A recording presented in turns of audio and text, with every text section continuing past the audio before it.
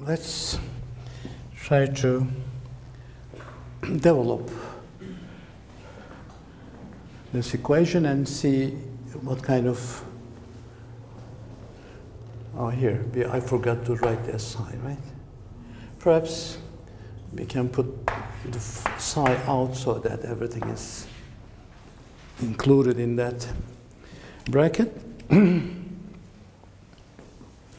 Now let's discuss the meaning of psi in this new context.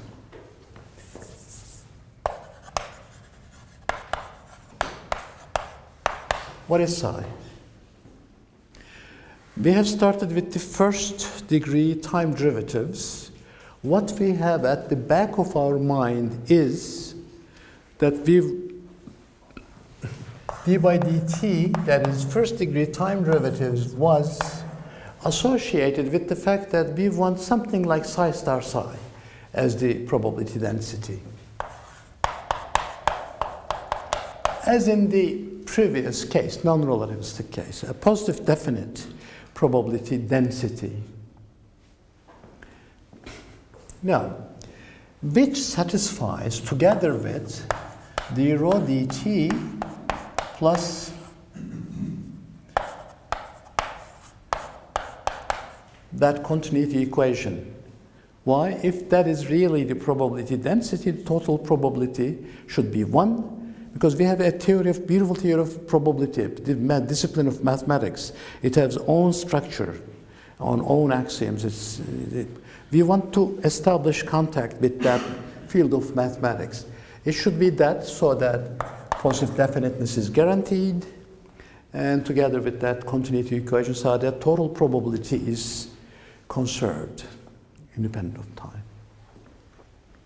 Now looking at this expression, d by dt and divergence of j. If you remember this expression, d by dx mu, d by dc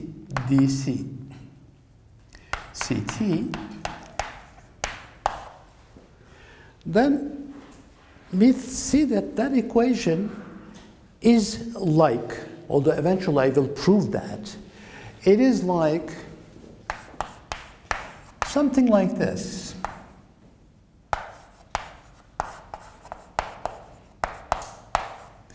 Well, tentatively, let's put that question mark to be verified and made to be, how do you say, to be put on a solid ground at a later stage, but this equation has that form. It is like the four conservation, the conservation of a four current. d by dt is there, divergence, ordinary divergence is there, and if you see, they are the components of this space component and time component of this. If so, what is the physical inference I get from here? Rho cannot be a scalar. Scalar is invariant, right? A number.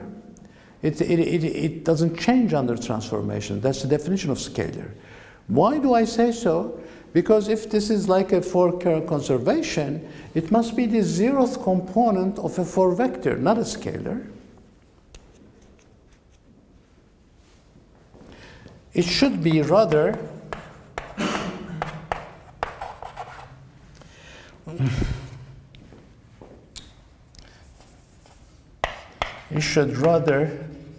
be the zeroth component of a four vector. I want you to understand this well, because this is really the starting point. Cannot be a scalar, must be the zeroth component of a four vector.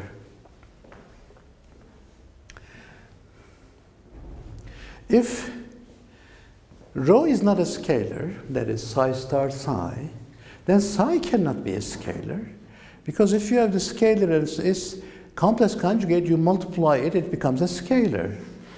Therefore, psi cannot be a scalar.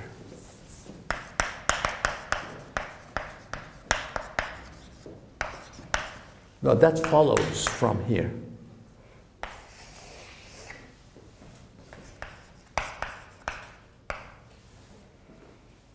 That's one thing. Second, well, at least I have decided what it cannot be, but what is it really? Let's postpone that. We have understood that it cannot be a scalar. Next question is, this was the first question. The second question, what are alpha 1, 2, 3, and beta?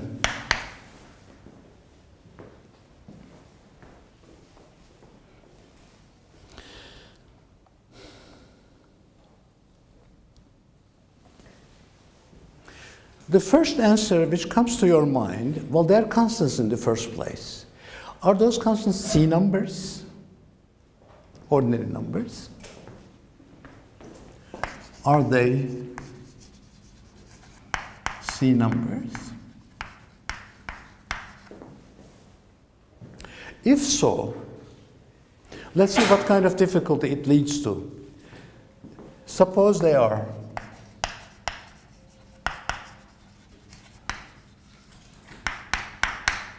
Look at the equation. If they are numbers, forget about the left-hand side now. If you rotate the space among themselves, pure space rotations, then under pure space rotations, that is mixing x1, x2, x3 only, not touching the time, the space rotation, it mixes them. Then right-hand side cannot be invariant because they are number times d by dx1, number times dx2, so you cannot guarantee the invariance of the right-hand side. The right-hand side would not be invariant, cannot be made invariant, even with the compensation factor of the psi, would not be invariant.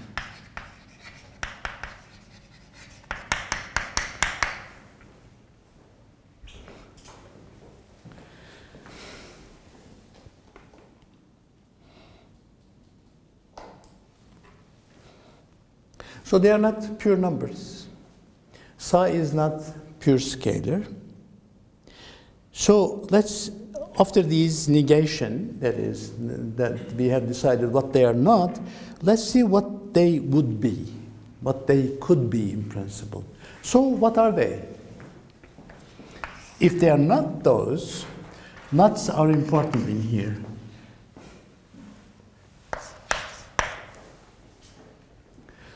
So, what are they? So that I can bypass those vetoes on concerning pure invariance, etc., of the space, invariance under the space rotations, etc. Now, I propose that psi could be a column matrix. Let's start with that, because the question one is on the psi, the question two are on the alphas and betas.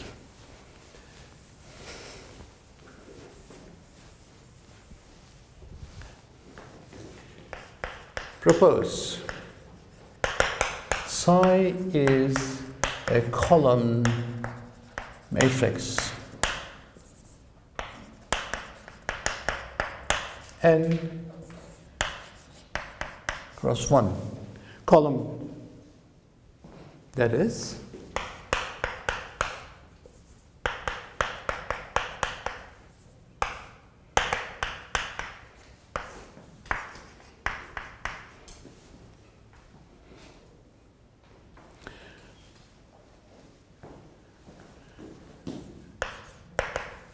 now proposal 2, then looking at the equation in the left-hand side, d by dt of psi,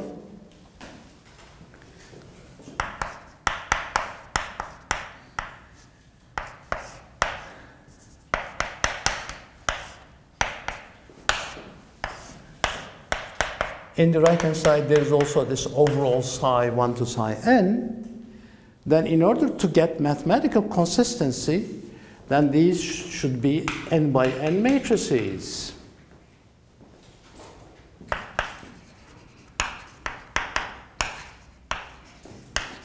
Are to be n by n matrices.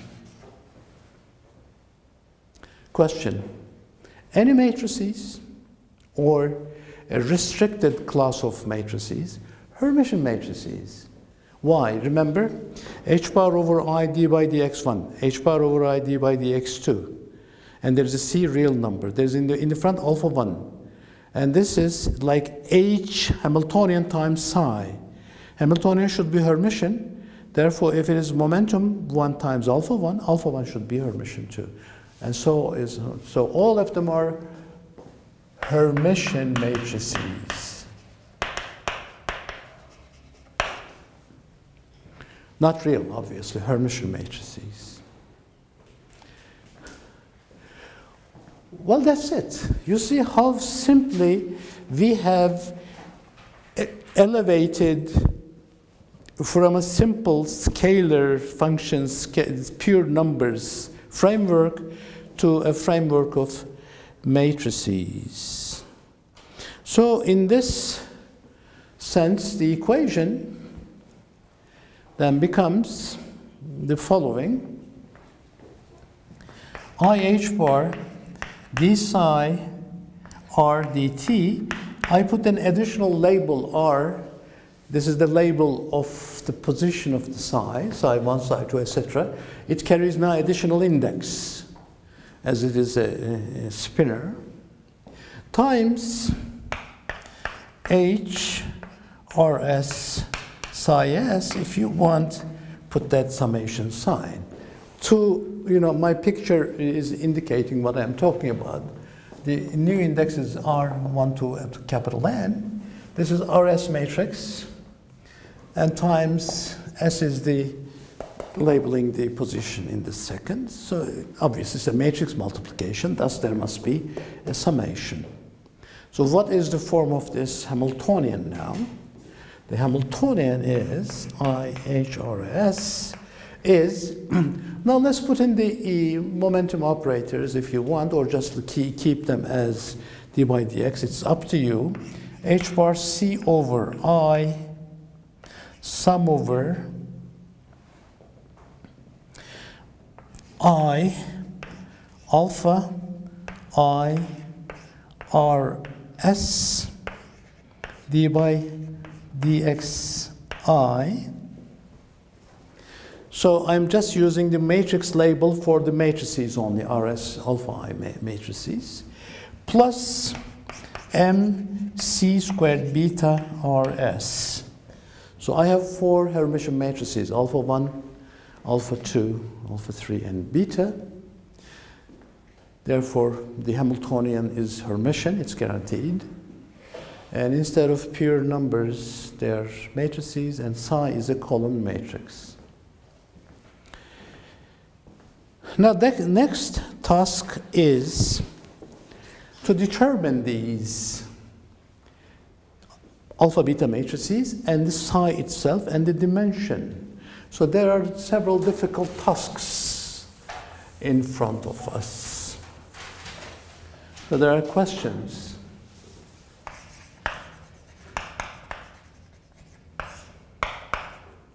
What is n? Obviously, that's the most important n. N is the dimension of the spinor.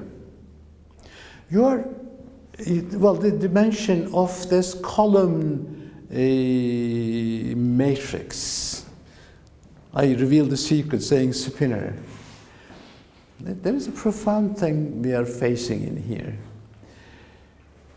Already at the non-relativistic quantum mechanics, when we were incorporating the relativistic effects at the atomic level, because of the largeness of the average electron's speed inside the atom, alpha times the c, we have seen that we are forced to incorporate the spin into the game. When there was relativity opening up to the relativistic regime, we were forced to bring in the spin, like the spin orbit, obviously. The most characteristic of the presence of the spin, or the interrelationship between spin and relativity, was the spin orbit. It was a rather semi-classical type of argument, but you'll see at the end of next week that we are going to have all those things coming from the Dirac's theory, which marries relativity and quantum mechanics. So what is the n? If n is not 1, if it is 1, 2 or 4 or 8, obviously this is a spinorial structure, and you are familiar with this kind of wave function from non-relativistic quantum mechanics. If you have a spinning object, spin 1/2, then its wave function is two-dimensional.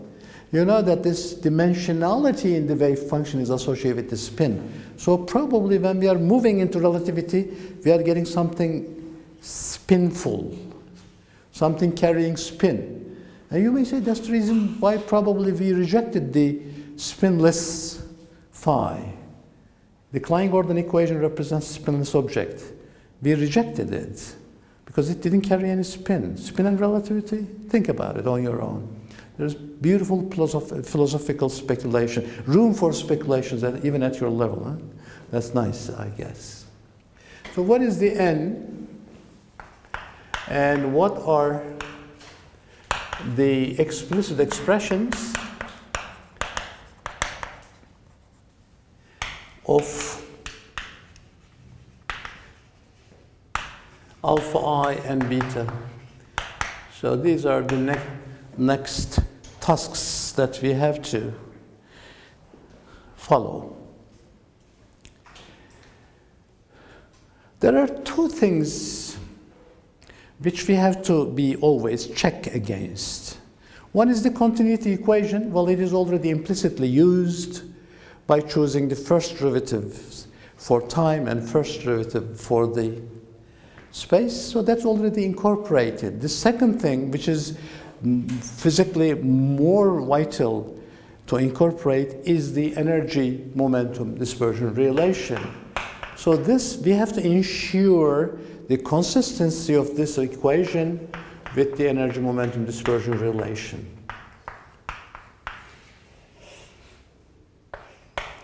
We should ensure the consistency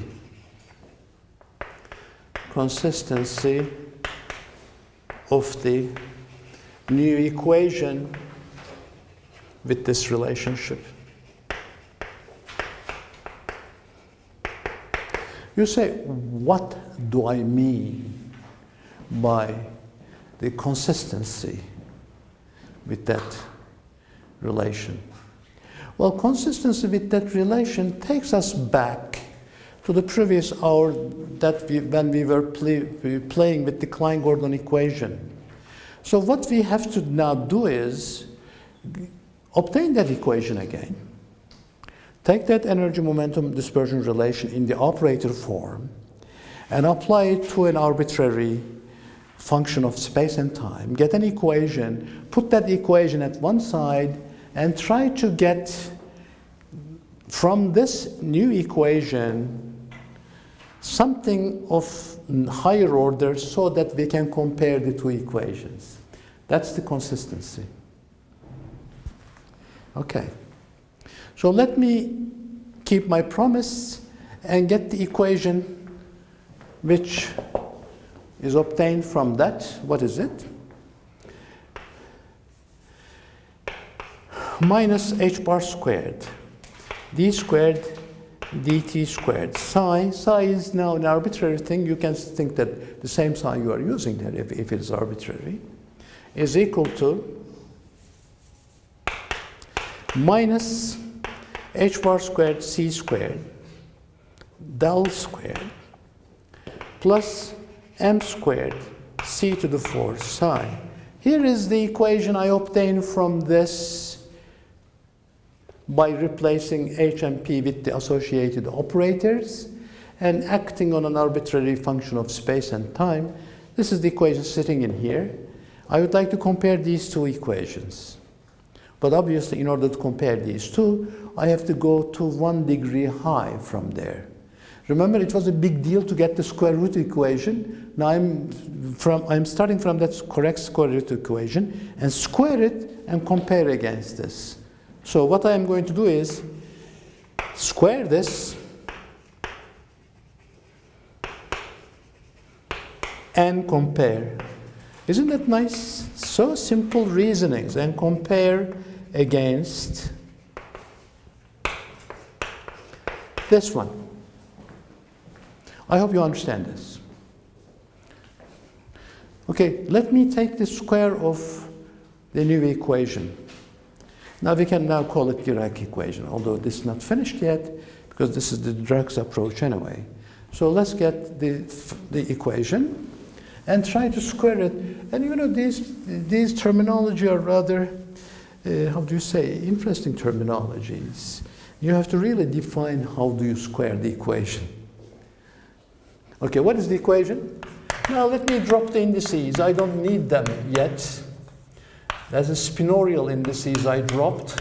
H bar C over I, sum over I, alpha I d by dxi plus mc squared beta times psi is my equation. Squaring this means let me act on it by IH bar d by dt once more. That's the terminology. Squaring means to get this expression, to get that expression, I have to act on the original equation by IH bar d by dt once more. Obviously, it's going to lead to the desired form. So what is the left-hand side? Left-hand side is h bar squared d squared dt psi, sorry. What about the right-hand side? Well, although it is sort of stupid to do it in 2 steps, let me do it. Well, I have put the derivative in here. This is the operator here. D by dx, constant. This is d by dt. Jumps over.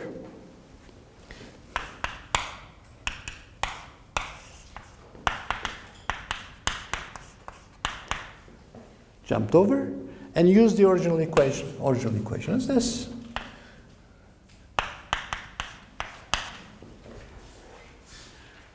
The square of that is h bar c over I, sum over I, alpha I d by dxi plus mc squared beta times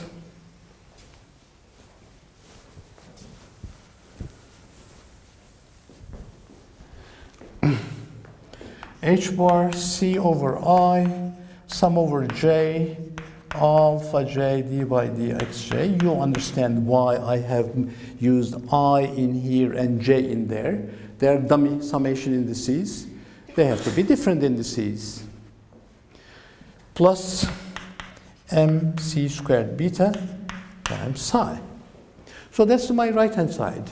Left-hand side is obviously exactly the same as the energy momentum dispersion equation. In the right-hand side, I have to do this multiplication. It's a difficult multiplication, but let me do it. What is it? Minus h bar squared c squared, sum over I and j, alpha I, alpha j, d dxi, d dxj,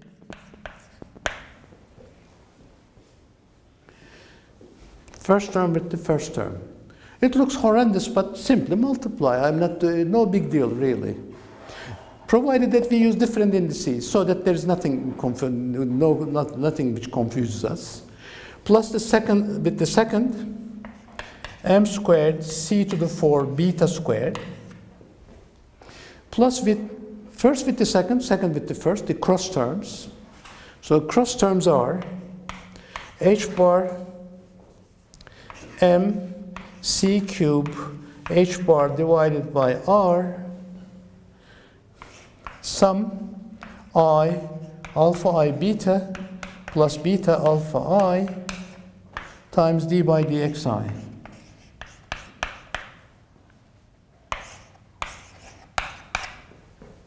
That is the right-hand side now.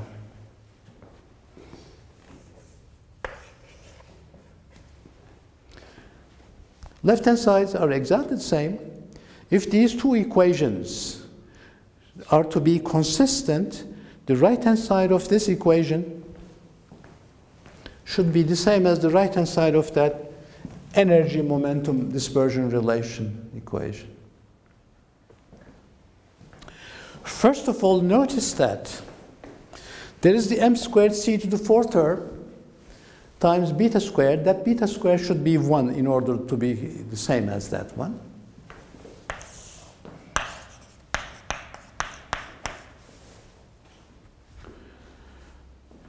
There is no first derivative term in here. There are the second derivatives and constants. So that first derivative terms, cross term, should be 0. In order to make this 0, this should be equal to 0.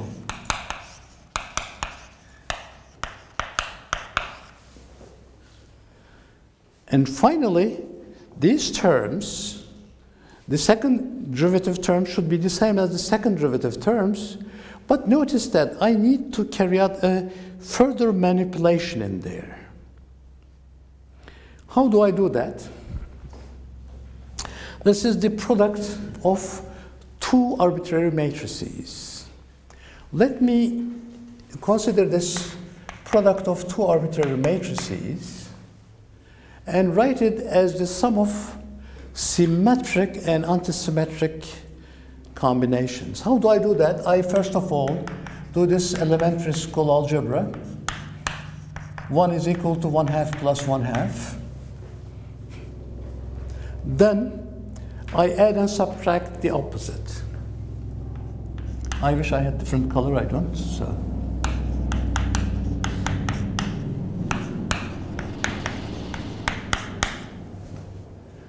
A trivial statement, isn't it? I have written 1 equals 1/2 plus 1/2, and then taken the opposite product, j and ij, ji, ji, that's 0. I added 0 essentially. And what is this? 1/2 the anti-commutator, that is the sum, AB plus BA. 1/2 commutator alpha I, alpha j. AB minus BA. Beautiful, isn't it? The product of any two matrices can be written as the commutators, sum of the commutators and anti-commutators times 1/2, obviously. But this is symmetric, isn't it? Symmetrical in ij, right? And that's anti-symmetrical.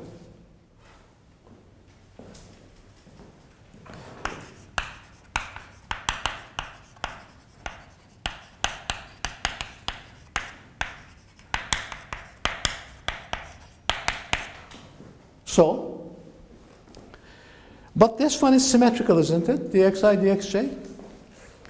X and xi and xj are real things, d by dxi, d by dxj. The x1, the x2, you can take the any order. But this is symmetrical.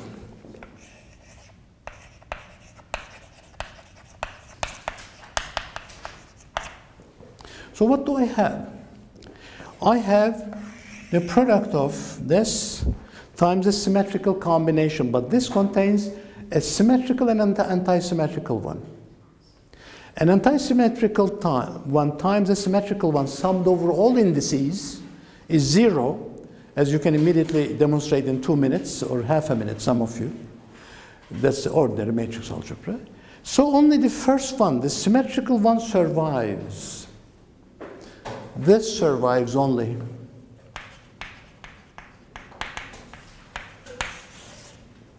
The other vanishes.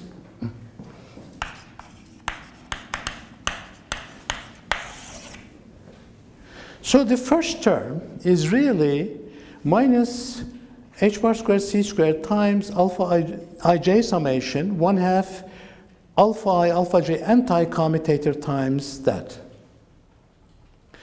In order this now, with this new form, to be equal to that one, del squared is d by dx1 squared, d by dx2 squared, d by dx3 squared.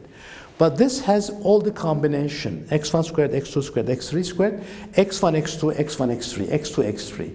We want to get rid of those mixed things. So we say this coefficient in here, which is 1/2 alpha I, alpha j, should be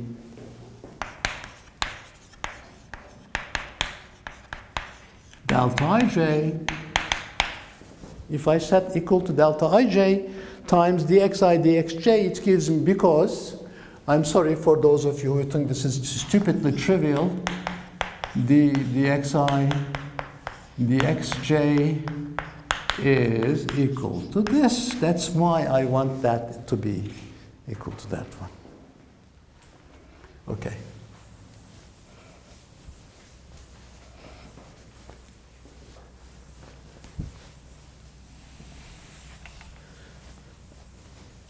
So where are we now? We have the properties of alpha I beta. We have they are Hermitian, key to satisfy, they all satisfy the algebra. Beta squared equals 1. Alpha I, alpha j equals twice delta ij. Alpha I, beta is equal to 0. They are Hermitian, they satisfy this algebra. What do they lead to further? Now I will show further that they are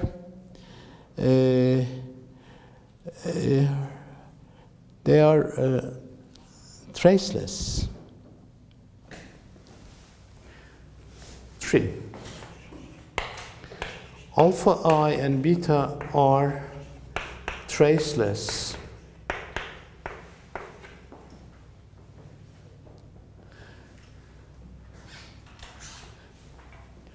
Furthermore, their eigenvalues are plus minus 1.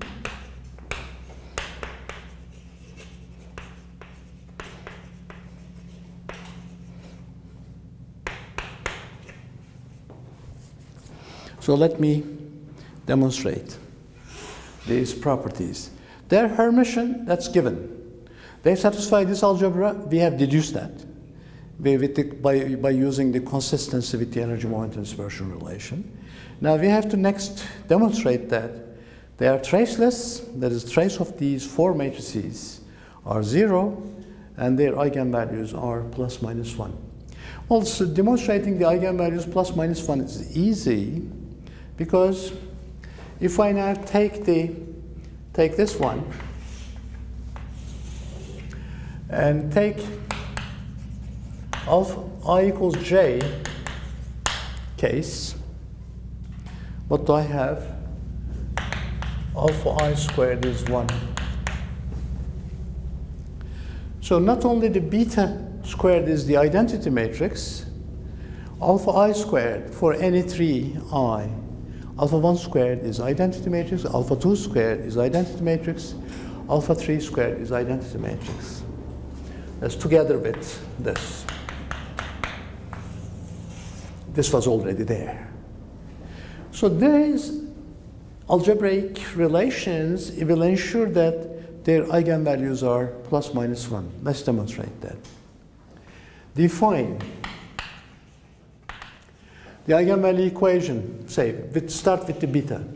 Beta on phi beta, that's the eigenfunction, is equal to lambda beta phi beta. That's the typical eigenvalue equation, isn't it? So what do? I multiply this with beta once more. So I have in the left-hand side beta squared phi beta, lambda beta times beta phi beta. Beta phi beta is, again, going back to the original equation, lambda b phi beta. So this is lambda beta squared phi beta. Now let me use the relation beta squared is 1. This is a very nice and standard derivation of the so-called idempotent operators. Those operators whose squares are 1, you can compute eigenvalues using this method. Now, this and that gives you lambda beta squared minus 1 times phi beta is equal to 0. For non-trivial phi beta, you have to have this one is equal to 0. So lambda beta is plus minus 1. I don't think there's a need for demonstrating this, repeating that demonstration for the 3 alpha. There it follows exactly the same. All you have to do is replace this beta phi beta as alpha I phi alpha I and repeat it the same. So you see that their eigenvalues are plus minus 1. So this one is demonstrated. Well, let's demonstrate the third one, that their traces are equal to 0. Okay.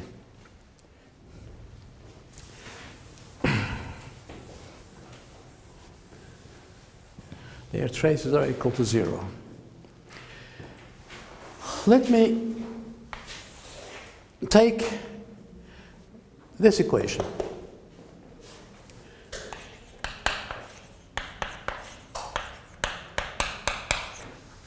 For all 3 alpha. Let me multiply this with beta. So what do I have? Beta alpha I beta plus beta squared alpha I is equal to 0. Beta squared is equal to 1. So this I can determine alpha I is equal to minus beta alpha I beta. So it gives me this equation. For any I is 1, 2, and 3. Take trace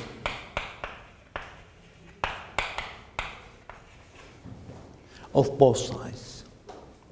Trace alpha I is equal to minus trace beta alpha I beta. I will use the famous trace identity. Trace AB is equal to trace BA, right? You can demonstrate this if you want. That's a trivial statement.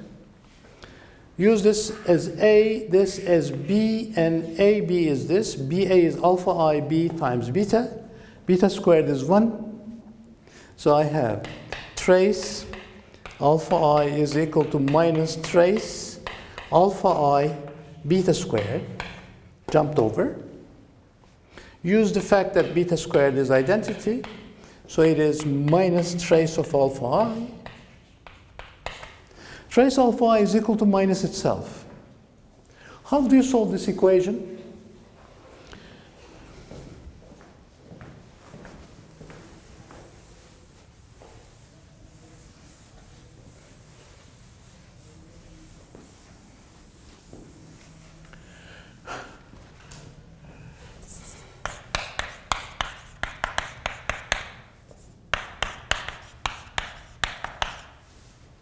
Twice trace alpha is equal to trace alpha is equal to 0, right?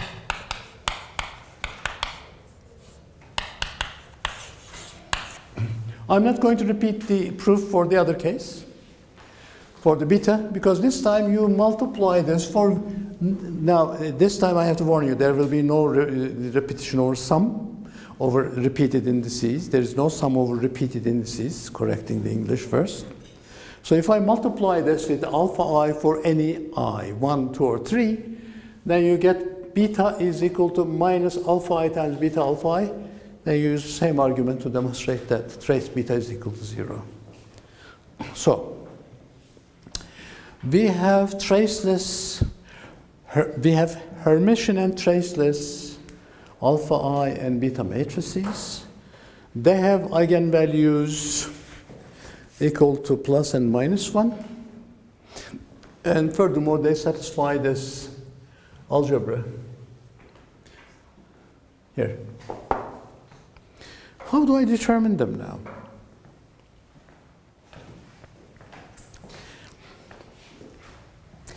So, let me go back to hermeticity. Hermitian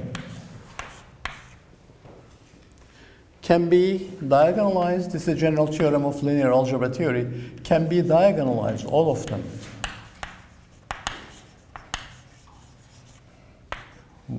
via similarity transformations.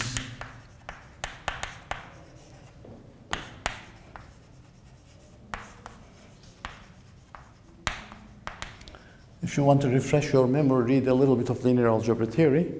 Hermitian matrices can be diagonalized using similarity transformations. You can even construct those similarity transformations. A beautiful, simple exercise, really. What are the diagonal elements? Diagonal elements are the eigenvalues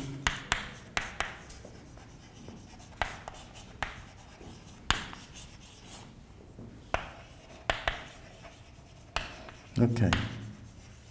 Theory of linear algebra. I'm using that, borrowing that theorem from there. Now, what is the trace? Trace is invariant under similarity transformation.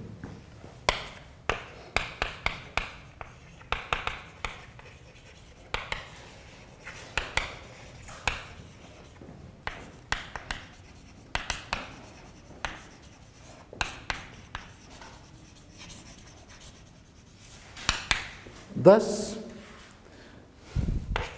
trace of diagonal matrices are also 0. I started with the alpha I beta, made a similarity transformation, diagonalized them, and the trace is invariant. Trace of diagonal matrices are also 0.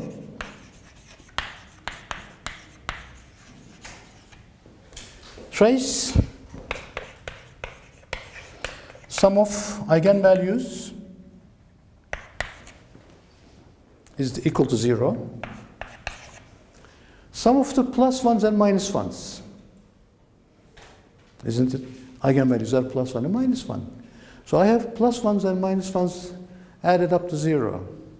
If I have 2 plus 1 and minus 1, 1 minus 1, I get plus 1. If I have 1 plus 1, 2 minus 1, I get 1 minus 1. So I need to have equal number of plus ones and minus ones.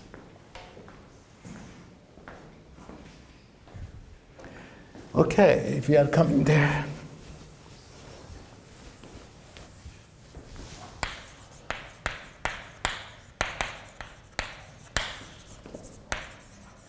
Equal numbers of plus ones and minus ones. How can I have equal number of plus ones and minus ones? I need to have an even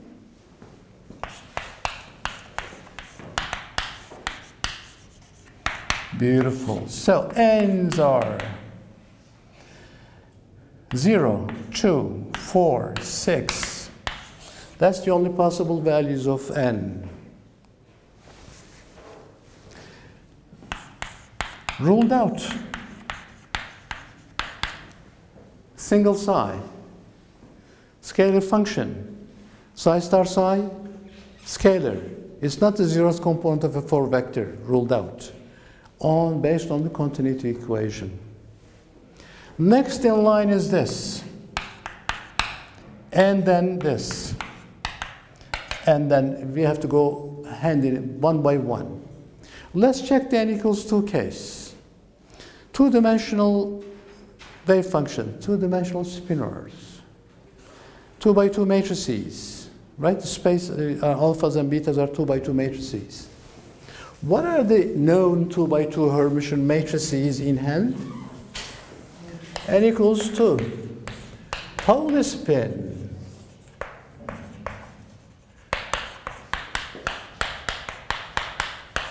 And what are the linearly independent set of operators?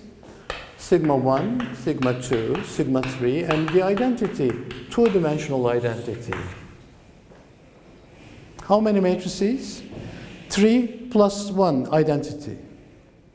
How many do I have? Alpha 1, alpha 2, alpha 3, beta, and the 4 identity. There are one more matrices. I cannot identify them with the sigma 1, sigma 2, sigma 3. It doesn't fit into that space. I have one more operator which I have to find a place, and there is no room. Any matrix in this space can be written as a linear superposition of 3 sigmas and 1 identity. And I have 4.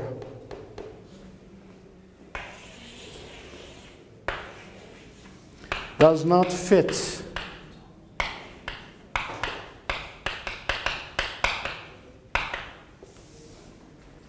So I have to go up.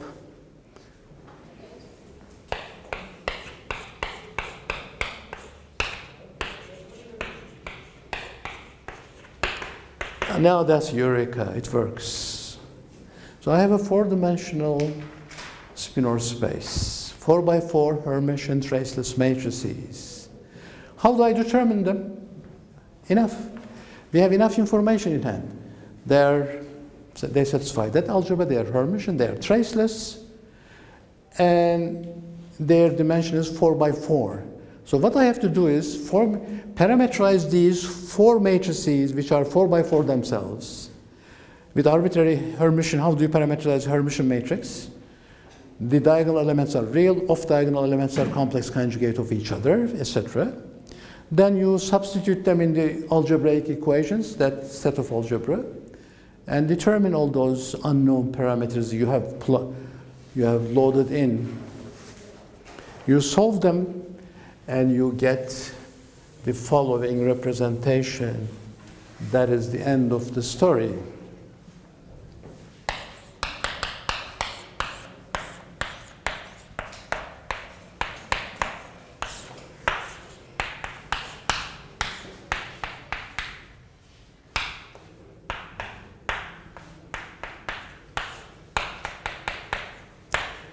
Notice that I have used 2 by 2 sub-blocks so that sigmas, ordinary Pauli's appear.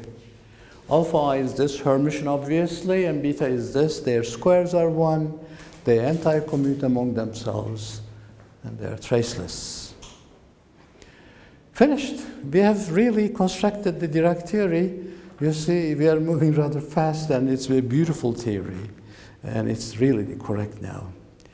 Relativistic quantum mechanics, consistent with the continuity equation, have positive definite probability density, the correct probability current, we'll see. And there are so many beautiful surprises, and I'm sure you are going to enjoy it. It is a beautiful game, really, this relativistic quantum mechanics.